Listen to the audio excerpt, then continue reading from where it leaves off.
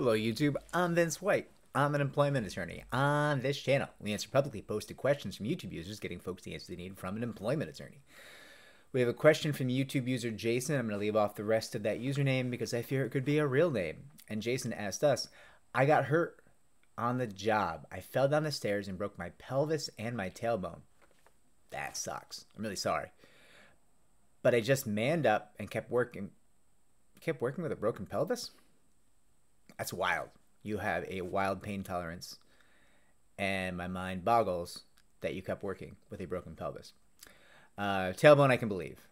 I can absolutely believe you worked with a broken tailbone, but pelvis, wow. Okay. I manned up and kept working with the pain and didn't say anything because I didn't want to put the job in any trouble, but they fired me 2 weeks after. What can I do now? Can I still sue? Can anyone let me know? Thank you. Jason, wherever you are, whatever you're doing, stop it. Stop what you're doing. Go contact a local workers' compensation attorney immediately. Your clock is running.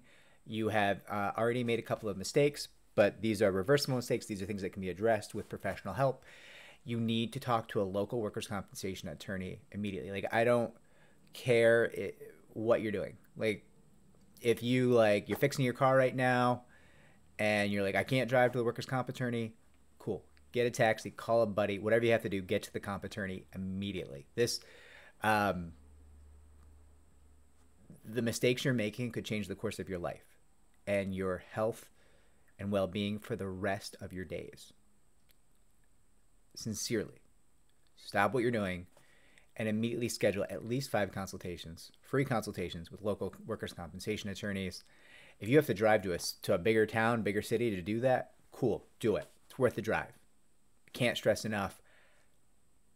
Not reporting an injury will put you in a bad situation when it comes to workers' comp, generally speaking, but it's something that can be addressed, fixed.